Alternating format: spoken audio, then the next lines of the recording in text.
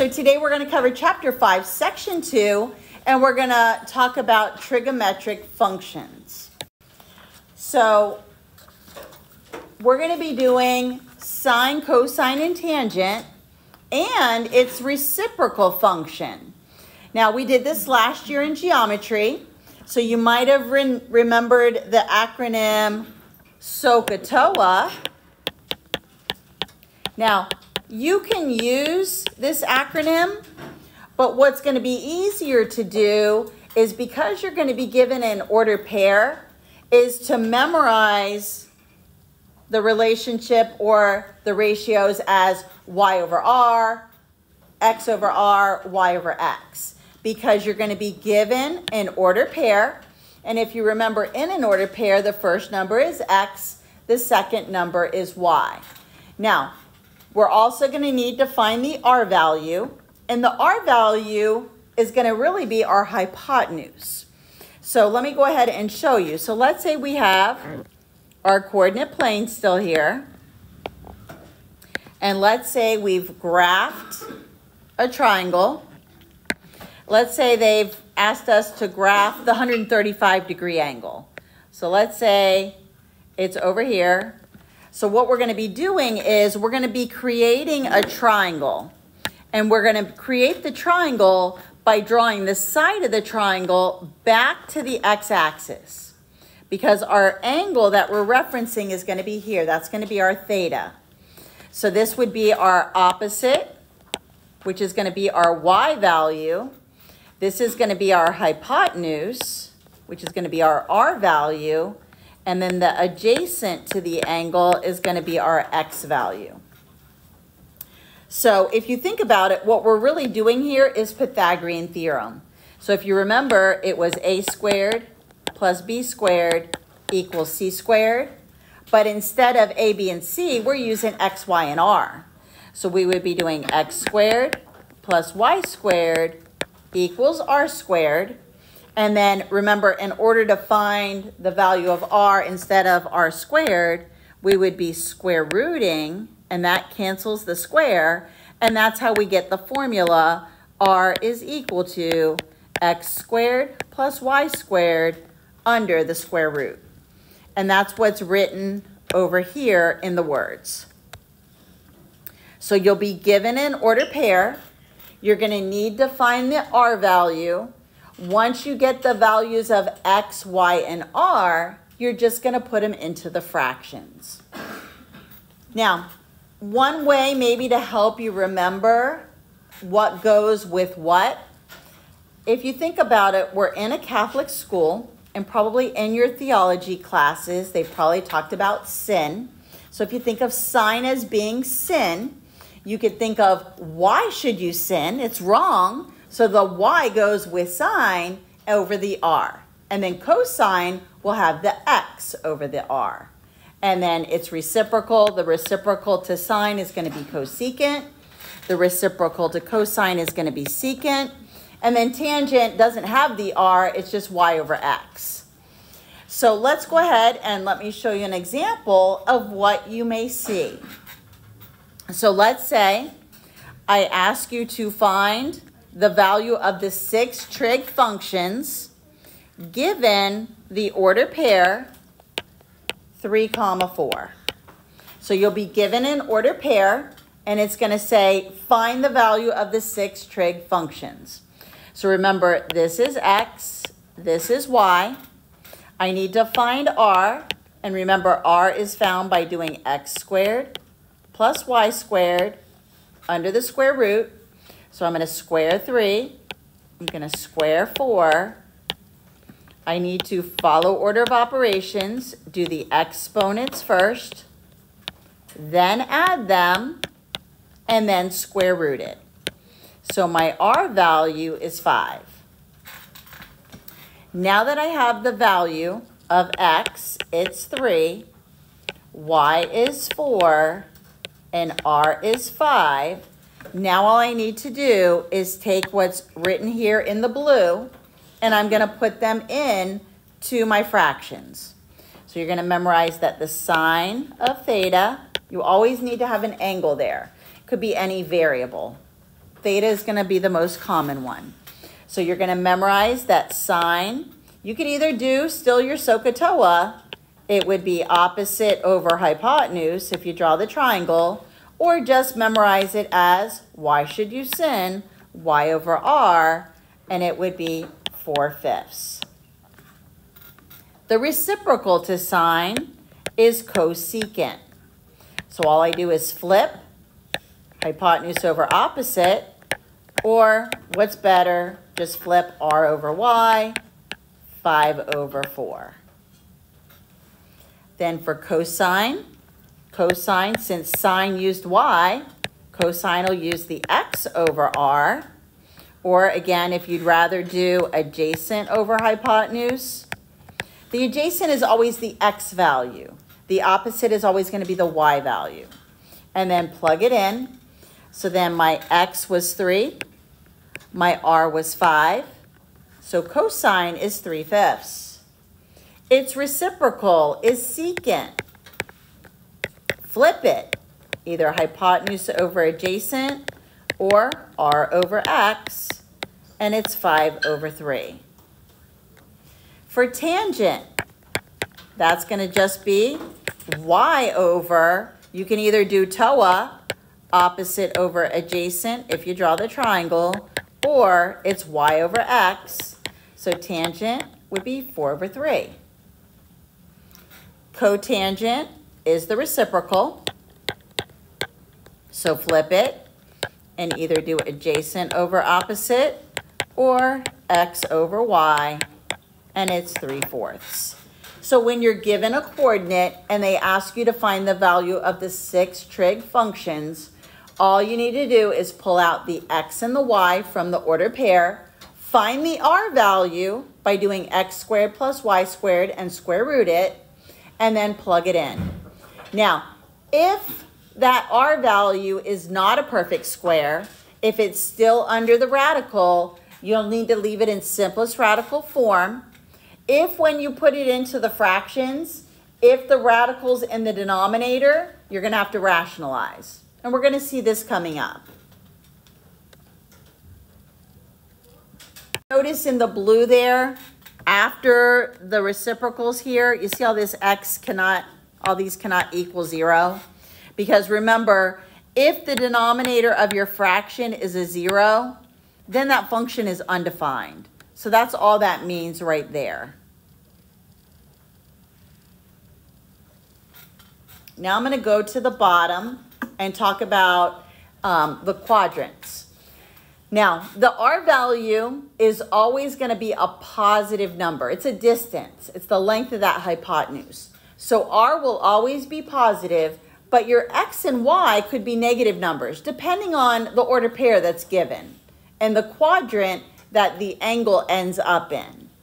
So for example, down here at the bottom, this would be an example of an ordered pair that was graphed in quadrant 1, where you know that the signs on the ordered pair are going to be positive, positive.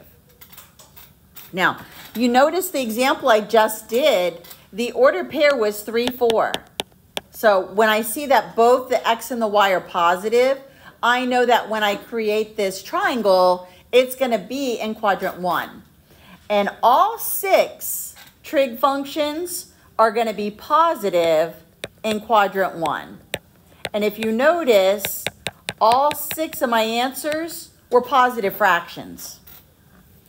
Now in quadrant 2, this is where the ordered pair is going to be a negative x, but a positive y. So in this quadrant, the only of the 6 that are going to be a positive fraction are going to be sine and its reciprocal, cosecant.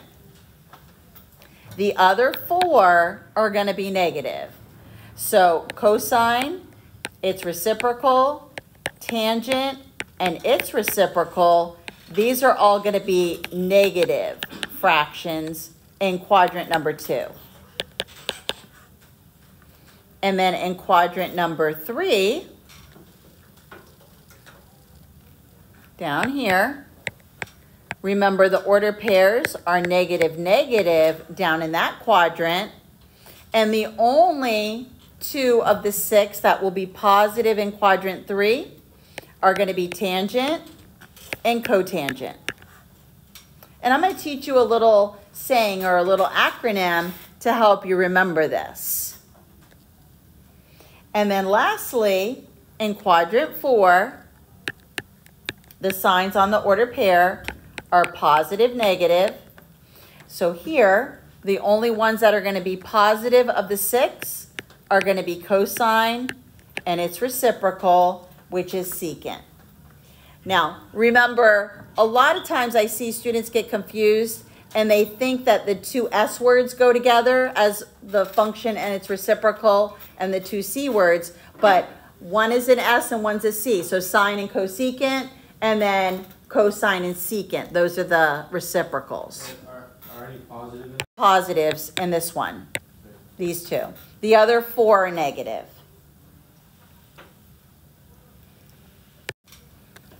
So I'll draw my little axis here.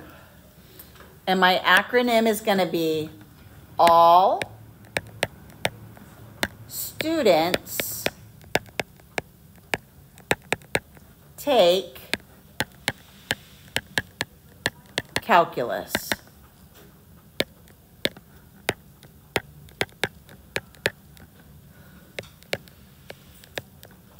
Okay, and we're going to take the first letter of each one.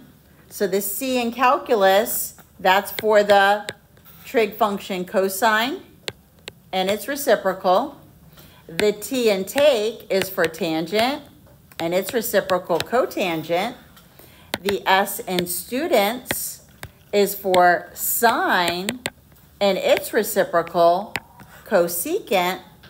But the all, this means all 6 are positive. So the only ones that are going to be positive are going to be sine and cosecant in quadrant 2, tangent and cotangent in 3, and then cosine and secant in quadrant 4. But all 6 are positive in quadrant number 1. Here, where they're telling us the terminal side of angle theta in standard position is going to pass through the point 815. And it wants us to find the 6 trig values of theta. So let me go ahead and make my little coordinate plane here. So 1, 2, 3, 4, 5, 6, 7, 8, and then 1, 2, 3, 4, 5, 6, 7, 8, 9, 10, 11, 12, 13, 14, 15. So way up here is this order pair. So it says the terminal side, so this will be the terminal side of my angle. And again, when you create the triangle, it's always back to the x-axis. So here's my right triangle. Here is theta. So that's that angle that it stated. So my x value is 8. My y value is 15. I need to find the r value. So in order to do this, we're going to do r equals x squared plus y squared under the square root. X is 8, y is 15. 64 plus 225. 64 plus 225 is 289. Square root it, and my r value is 17. This is actually a common triple, if you remember back from your geometry days. So my r is 17. Now, if you prefer to do the SOHCAHTOA, remember your y is always going to be the opposite to theta. The x will be the adjacent side, and the r value is your hypotenuse. Now notice this order pair was positive, positive. This is quadrant 1. Once I take my x, y, and r and put them into the 6 trig functions, all 6 fractions should be positive because it's in quadrant 1. So let's go ahead and try it. So now I have x is equal to 8, y is equal to 15, and r is equal to 17. So I'm just going to go plug them in. So I'm going to do the sine of theta. Remember, that's going to be y should you sin, so y over r. If you want to do the SOHCAHTOA, this would be opposite over hypotenuse. But the y value is 15. My r value is 17. So that's my answer there. And then its reciprocal is cosecant. So you'll flip it, r over y, or hypotenuse over opposite, but just flip the fraction, 17 over 15. Then for cosine, since the sine uses the y, cosine uses the x, it's x over r, or again, you could do adjacent over hypotenuse. And my x value was 8. My r value is 17. For secant, it's reciprocal. We're going to flip it. R over x, or hypotenuse over adjacent, 17 over 8. And then lastly, tangent. Tangent is y over x, or if you do the TOA, opposite over adjacent. My y value was 15, my x value was 8. And then its reciprocal, cotangent, flip it, or adjacent over opposite, and then it's 8 over 15. So this is what it's asking us to do. Once they give you an ordered pair, all you're going to do is take the ordered pair. It'll be your x and your y value. You'll need to find r, and then plug it in to what you memorize. So for the next one, notice the coordinate or the ordered pair they're giving us is -3, -4. This is ending up in quadrant number 3.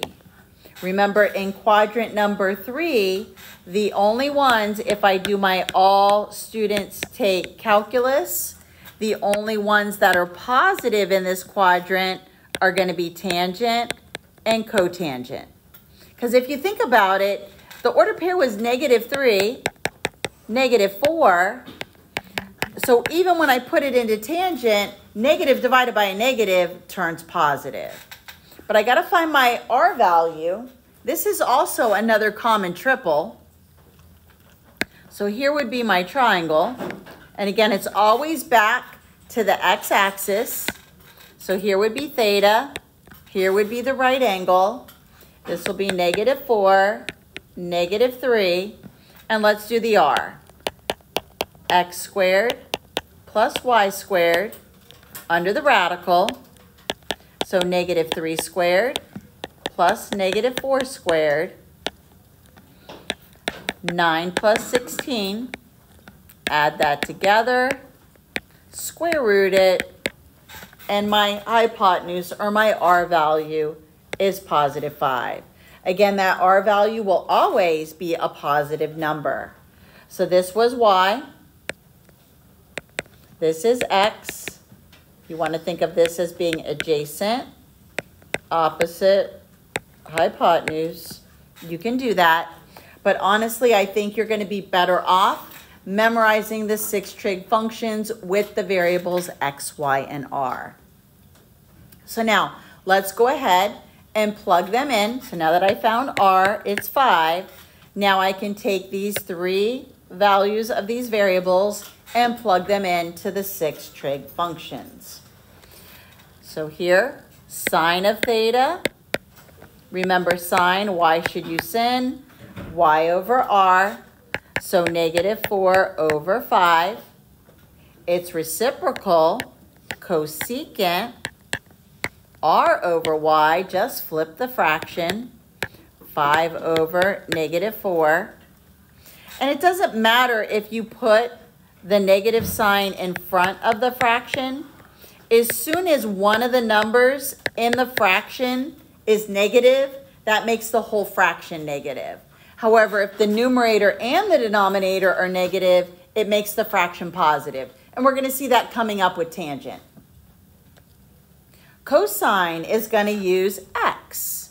So for cosine of theta, x over r, so that's going to be -3 over 5. And then its reciprocal is secant. Flip it, r over x, so 5 over -3. And then lastly, tangent, which again, remember in quadrant 3, is going to be a positive fraction. So if I put -4 over -3, negative divided by a negative, positive 4 over 3.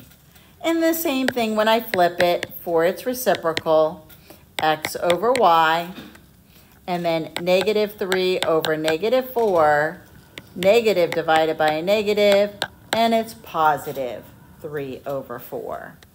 So by, checking out your all students take calculus, the only ones here should have been positive are tangent and cotangent, which they were.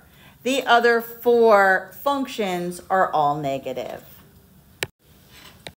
Okay, so far we've only talked about finding the functions when they're in the quadrant. Now what we're going to talk about are when the angles are on the axis, and these are called quadrant angles. So the quadrant angles are going to be the 90, the 180, the 270. Over here, this could also be 0 or 360. You could also do negative. So this could also be -90 down here at the 270. This would also be -180, and this would be -270 here, depending on how you draw your angle, whether you're going clockwise or counterclockwise. So for this one, what we're going to be using is they're not going to give you an order pair. You're going to use that first order pair that you encounter, that first integer order pair. So for the 90, you're going to use the order pair 0, +1. So this order pair up here for the 90.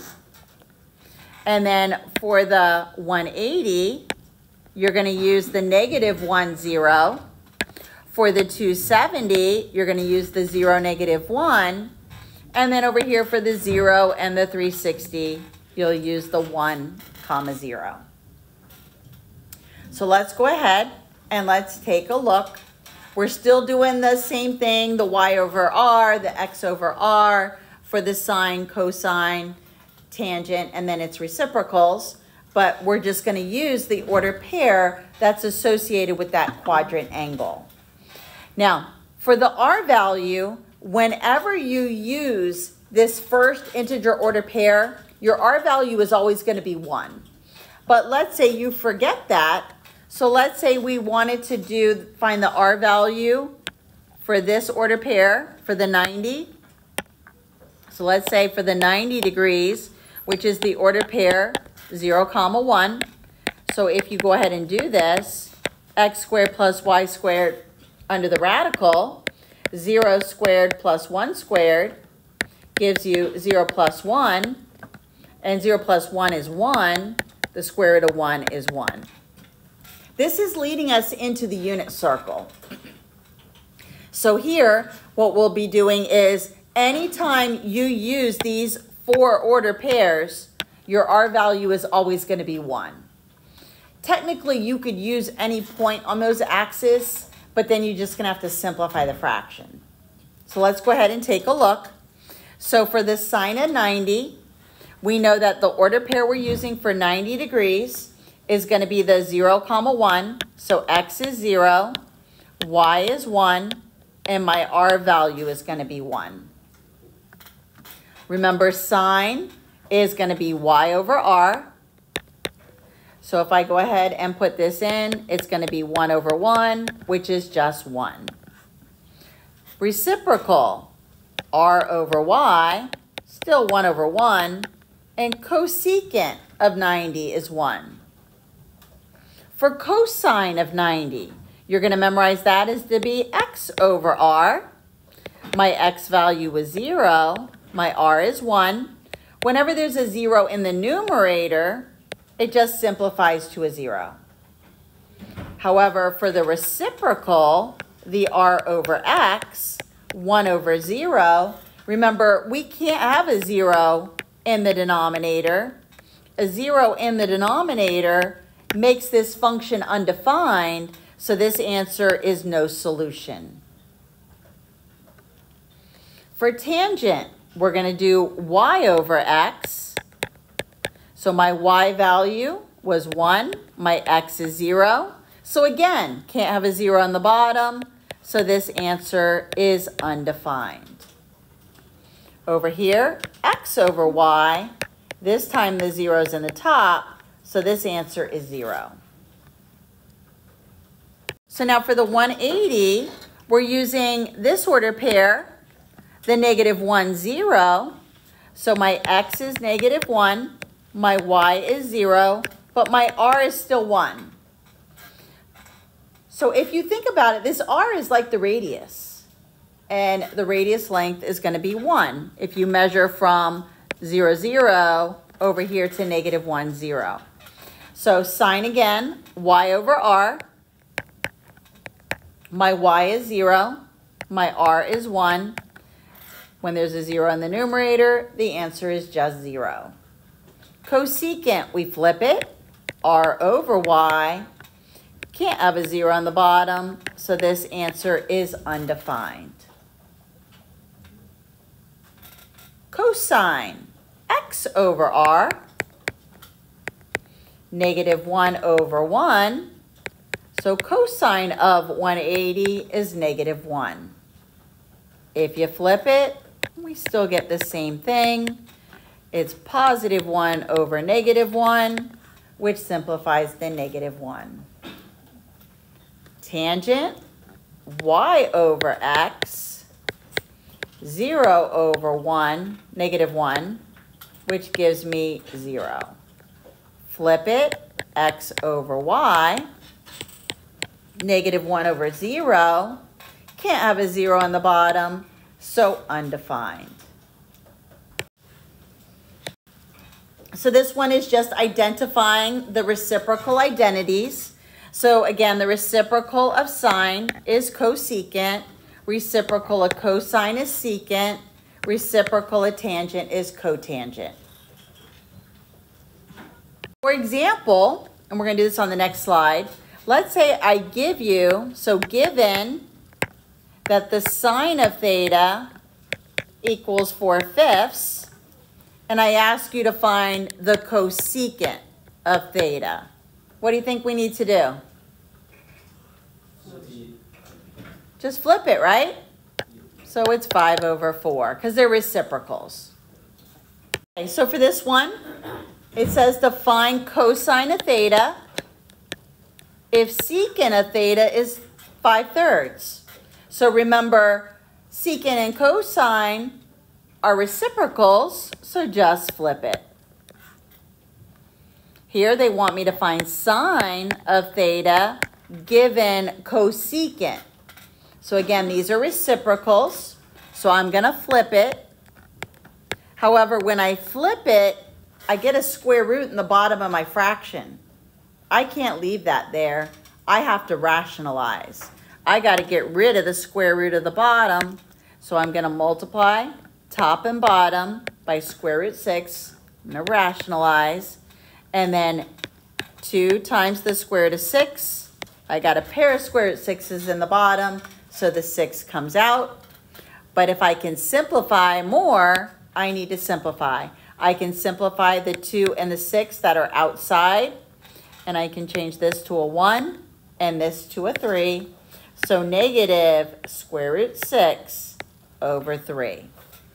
So if when you flip your fraction, if it ends up with a radical in the denominator, we must rationalize. So that you might get a question where it's going to say, is this possible? the sine of theta, could it ever equal positive 2 using these solution intervals? What does sine always have to be? A number between what? Negative 1 and positive 1, right? So it's never going to equal 2, so this would be impossible. However, if I said sine of theta equals 1/2, is that possible? Yeah, because it's a number between negative 1 and positive 1. So if they give you any questions in the homework or ever on a standardized test and they want to know, is this possible, that's where you use the solution intervals. Now, if I said tangent of theta equals 1, this is possible because remember, tangent is all real numbers. Or tangent of theta equals 1/2. These are both possible because tangent is all real numbers. So if they give you questions like possible or impossible, you're using the solution intervals. Now, whenever you're writing any of these identities here, you always need to include some type of symbol for the angle. And most of the time, they're going to use theta. Now, you should memorize them for the SAT. Another thing that you're going to need to do is when we give you the reference sheet, we're just going to give you the identities this way, but be able to take, for example, this first one and be able to manipulate it. In other words, be able to solve it for sine. So in other words, subtract cosine squared theta to the other side of the equal sign and get sine squared theta is equal to 1 minus cosine squared theta. So be able to manipulate any of these identities and rearrange them. And you're going to see coming up why we're going to do this. Okay, so on this one, this again is like a reference sheet. You should be familiar with the solution intervals.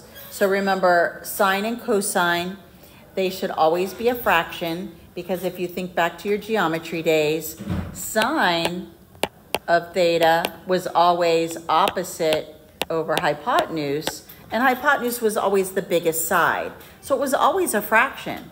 Same thing for cosine. It was adjacent over hypotenuse.